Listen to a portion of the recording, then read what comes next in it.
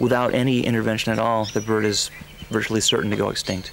The 3 remaining birds are separated from each other by enough distance that they probably never encounter each other, and there's no chance that there would ever be a breeding pair.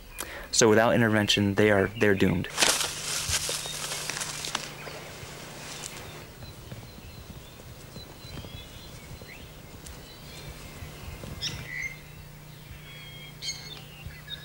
In the build-up to this, I've imagined what it's going to be like getting the mist nets there and saying, right, you know, we're ready. Is the poley ready? And now we're ready. And so we just got to wait for the poley to do its part.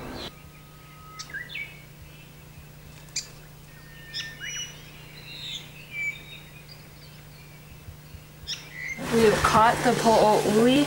It's being put in the box and brought down right now. If everyone can get ready down there. Over.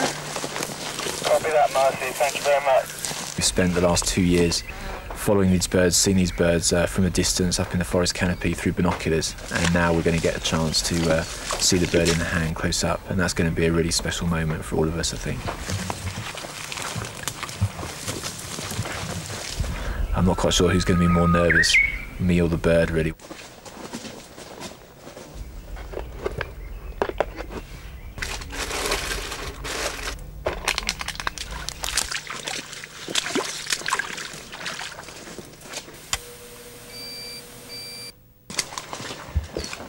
Wow, here we go. Here she is. One female poley. Okay, let's stick her in the cage. Give her a chance to calm down for a couple of minutes. Yeah, cool.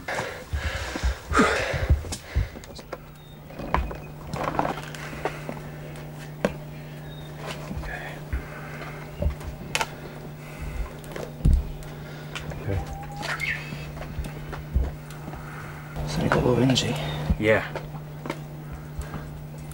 Okay.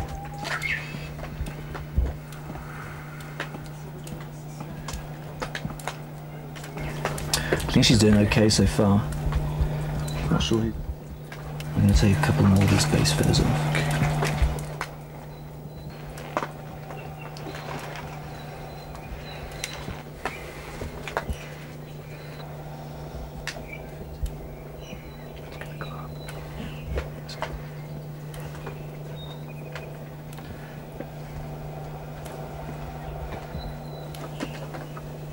And get it as high as possible. Yeah, it's got a fantastic mask on it. It's totally awesome.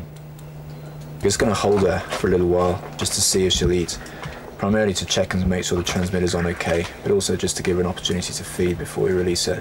We're going to release her before dusk this evening in the vicinity of the male. Kite the chickadee.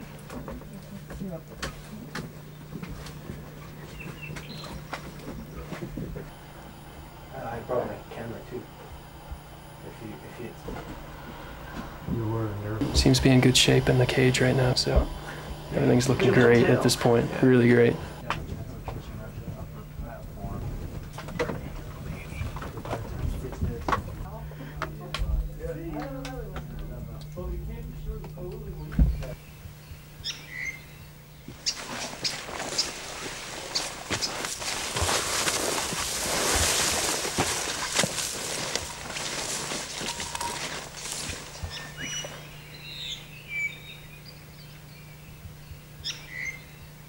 And right where we're sitting, this is the exact spot where the male is last seen. And what we're hoping is that the bird will roost somewhere close to here, and that it gives it the best chance of meeting the male.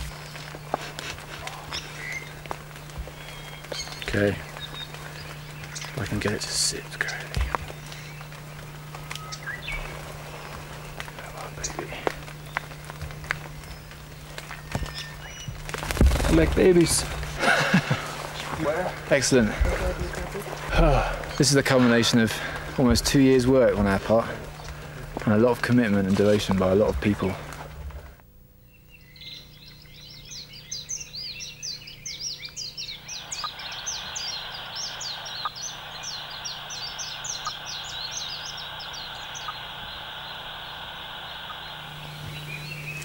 Looks like she's just started to move a little bit.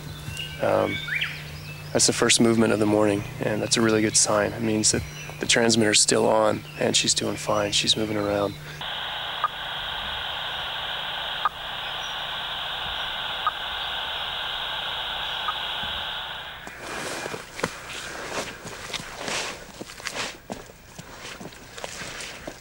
It appears to be moving east towards its home range. Okay, that's interesting because that's what I was just saying to Bill too. Mine got a lot weaker. I couldn't even find it for a while. So I think she's definitely on the move. 4-1, if you copy, we're going to sign off for now. Uli, go home. Where'd you go?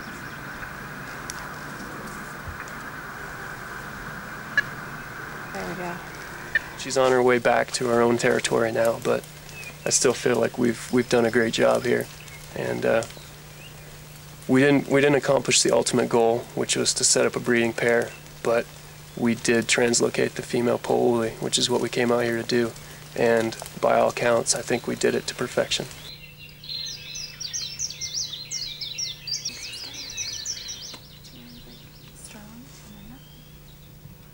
This is a day in the life of the Pouli, so it's very valuable. And we actually could follow it throughout the entire day and find out what this bird is doing, how it spends its time. You know, if we don't learn as much as we can about the Pouli now, it'll be the parrotbill tomorrow, perhaps. When will there be 3 parrotbill left? And then the koi, and, you know, and all the other honey creepers. And with everything that we've learned from the past day, basically, we'll be in a better position to try something new and hopefully succeed. We know that we can put radio transmitters on birds. We know we can hold them in cages. We know that there's huge potential for captive breeding.